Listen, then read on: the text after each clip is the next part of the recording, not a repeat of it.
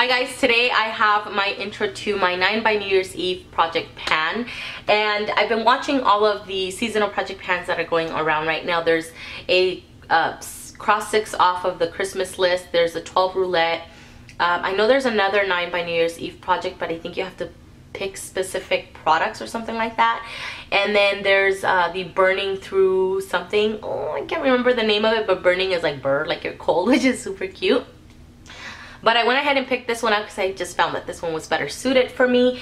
And what else did I want to say? Oh, I will link all of those videos down below. The ladies that I follow, and if for some reason you guys want to follow along with other seasonal project pans that are going around, I will link them down below so you can follow their progress as well, because I think it's a ton of fun. And oh, before I jump into the products, I do want to mention, because a couple of you guys asked for a makeup video or makeup look on the look that I was wearing in my Pan That Palette video. I recorded it today, so you know, God willing, if everything turns out okay, I will have it uploaded by Monday. I have to upload this video today because this project already started, and then I have a collab video coming up on Friday and I have to upload it by Friday. I don't have to, but I want to, you know what I mean? So that video will be up on Monday. So let me jump into these products right here. I am starting off with the Wet n Wild Color Icon Lip Liner in Chestnut. I actually have it on today. I outlined my lips today, and then I put over top of that the Revlon Ultra HD Matte Lip Color in, dude, I've had this for like, I don't know, 4 months, maybe more, and I just saw the name of it. It's called Addiction because it's so tiny. I could not see it. You need a magnifying glass for that. My goodness. Okay, so this pencil right here. I picked this pencil because it has a lot more product in it than the previous pencils I've had in projects. So I thought I would challenge myself a little bit more this time around. So that's where I'm at with this one. And, oh, I already swatched it. Duh. It's right here. And then I have another lip product, and I struggle with reapplying lip products, so I wanted to challenge myself a little bit more. This is the Mega Slicks Balm Stain from Wet n Wild, and it's called Rico Mauve. I love the color of this, but it's a little bit too drying. After a little while of wearing it, it dries out my lips. So I picked it because I've had it for a while, number one. Number two, I think this would be great to mix in with other lip products that I have in projects. Because I love mauve lip products, so that's where I'm starting off with that one. And then this one I have swatched, let me put it on a little bit more right there, which is so pretty. So that's that one right there. Then I have my Bobbie Brown corrector in dark bisque. I'll have a close-up picture of this one in my first update, but you guys can see right there where I'm at. I've used it quite a few times. There's just a tiny little bit of a dent, but not very much. But I'm putting it in this project because this is very creamy and it's perfect for winter. And I've been neglecting it because I've been using my MAC Pro Longwear Concealer because it's in another project. So this one has been taking a back burner, and I want to definitely use this. It is a cream product and it does go bad. So putting this one in this project. And then my Faced Chocolate Soleil Bronzer.